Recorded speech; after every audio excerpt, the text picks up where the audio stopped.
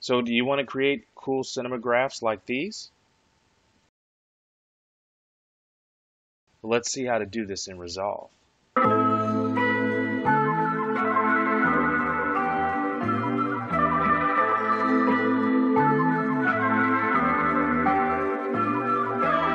Okay guys, let's go into the creation of the cinemagraph.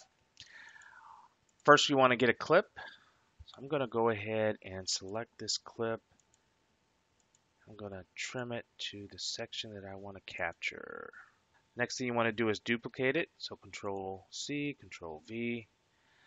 Now I'm going to find exactly where in the clip I would like to freeze it. Right there, right click, go to change clip speed, freeze frame. Alright, so it changes the entire clip to a freeze frame. Now I'm just going to put this one on top. Okay, so now let's go into the Colors tab. We're going to come in here to the Windows. We're going to select the curve. And now what we want to do is draw an outline. Let me turn this off to maximize this. Of the section that we want to continue to move. Right, so now I'm going to right click here, alpha output, connect that up. I'm going to invert this. I'm going to add just a little softening just in case there was a little movement. Let's go into full screen mode. We can see the effect right there.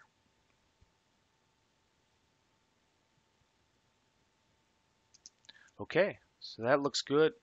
So let's say that we want to shoot something with a drone. Now I'm going to go in here into the color section, tracker,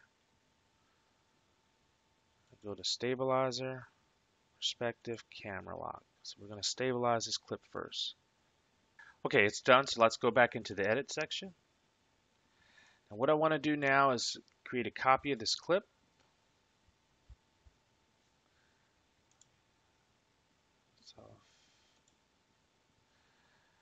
Alright, so I'll go back to the first clip and I'm going to try to find a location which I want to freeze. I want this top section frozen while the bottom section continues to move. So right there is fine. We're going to go ahead and change clip speed, freeze frame, change.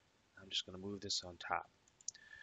Okay, so now what I want to do is select the top clip and we'll go back into the color section. I'm going to do the same thing with the mask. We're going to go select.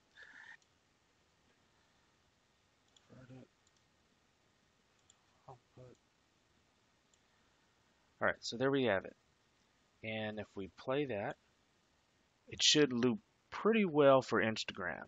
I've got the person starting behind the trees and then he ends at the tree. So you'll kind of see a pretty nice loop there. So that's all you have to do. If you got any questions, please leave those in the comments below. Otherwise, please like and subscribe. Peace.